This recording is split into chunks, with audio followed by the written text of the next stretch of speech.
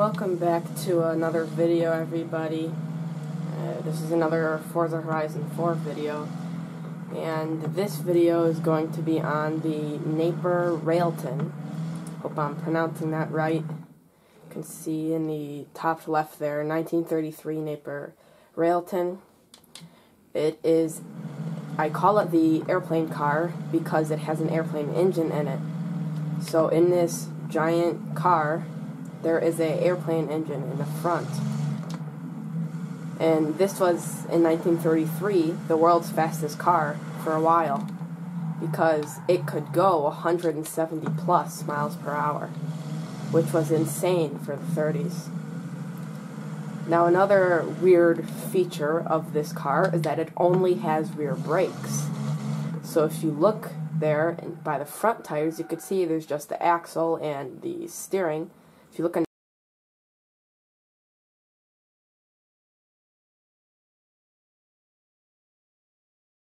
the back, there's actual brakes. There are no front brakes at all, which means stopping, if I were to slam on my brakes right now, stopping is very hard, as you could see. It doesn't really stop. This car that I'm driving right now is completely stock. Did I mention the car weighs 4,500 pounds? Yeah, this car weighs about 2.5 tons. So only rear brakes does not help at all. This car was just added into this game this week for the autumn season. As you can see, trees and stuff, everything's colored and green and red. It's a pretty cool car. Here's the inside view, the interior. You can actually see the mirror. It only has one mirror in its rear view, and it's like sideways, which is kind of weird. You can also see it has a very small windshield, probably not much bigger than like an iPad or something like that. You can see it has 3 gears and only revs to about 3,000 RPMs. Again, it is a plane engine, so it's not really meant for driving. But we're in 3rd gear here, final gear, and there's here's a little speed test. There's a big straightaway right here. I'll listen to the engine as well.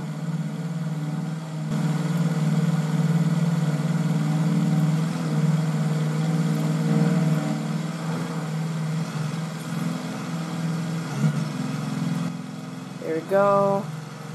About 176 miles per hour before it stopped accelerating.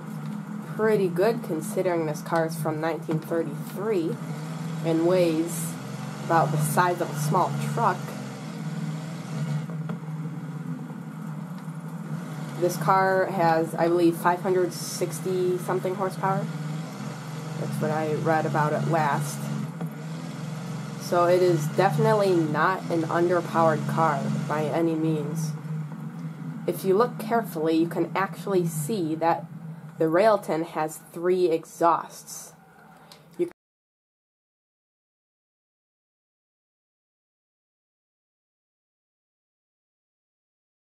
can see there's one by the back left taillight on the side, and there's 2 underneath the taillights on the bottom.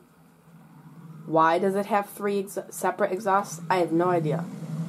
But it does, so that's another weird feature.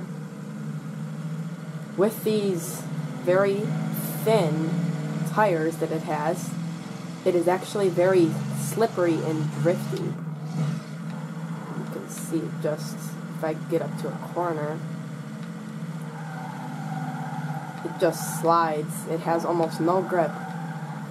And instead of pulling the handbrake to get into a better drift, you can actually just slam on the regular brakes because they are rear brakes only anyway. Now, I'm not going to be turning this into a drift car, but I'm sure you could if you really wanted to, because you can see it does drift pretty well. There's also a nice bit of green on the bottom. I'm not sure why, but that is. You can actually see the suspension a little bit for the back tires there. There's a little hole in the side of the car that lets you kind of see in. So I'm going to go ahead and enter a race just to show you that this car can race. I'll get a longer race, not a circuit race, because this thing doesn't turn much anyway. So this part is going to be sped up as I am attempting to drive to this race. So enjoy.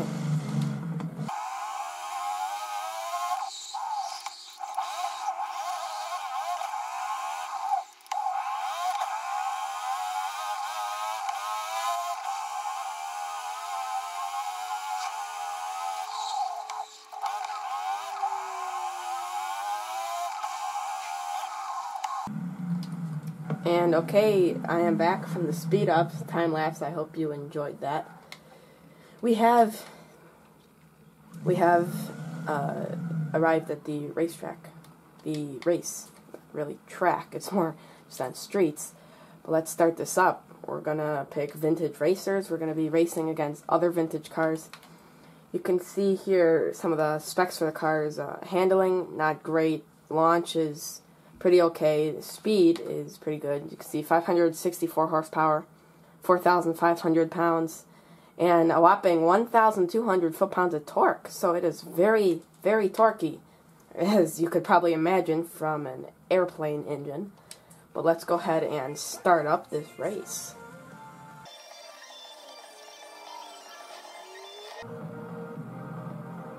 Here's the race.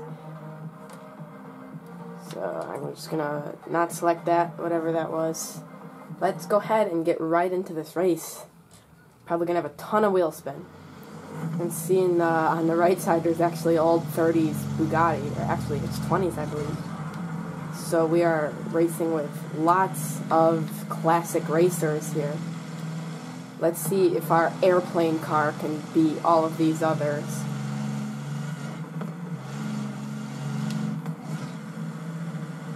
Third gear is not very good. It's very low and underpowered gear, but so I'll probably be staying in second for most of the race except for extremely long straightaways because I would like to go much faster. I also have to be very careful of my brakes because I keep forgetting I only have rear brakes and I cannot stop or go around corners easily. I will just spin out or slide into a wall.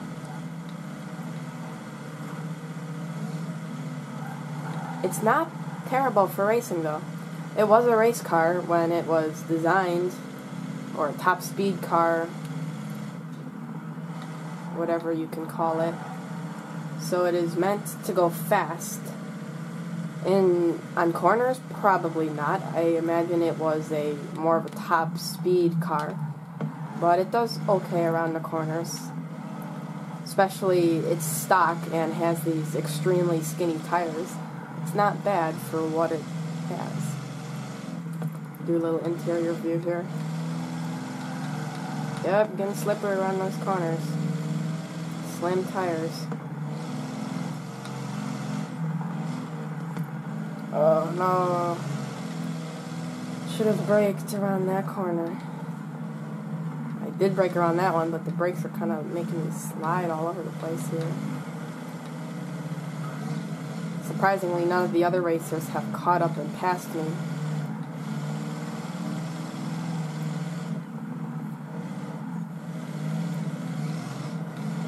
Okay, let's go back to exterior view.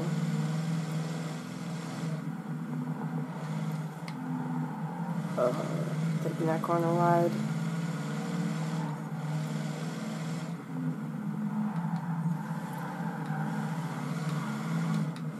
Almost spun out right there. This Bugatti behind me is getting closer. Race is pretty much over here anyway. Let's see if we could just pull away from him. Yeah, we're definitely pulling away from him. We have a much bigger, stronger engine. And here is the finish line. Napier Railton, first place. You could see a Bugatti and a Ferrari came in second and third. Not bad.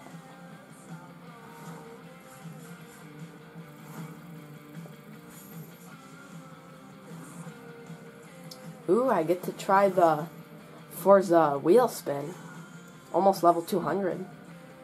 Let's see what I get.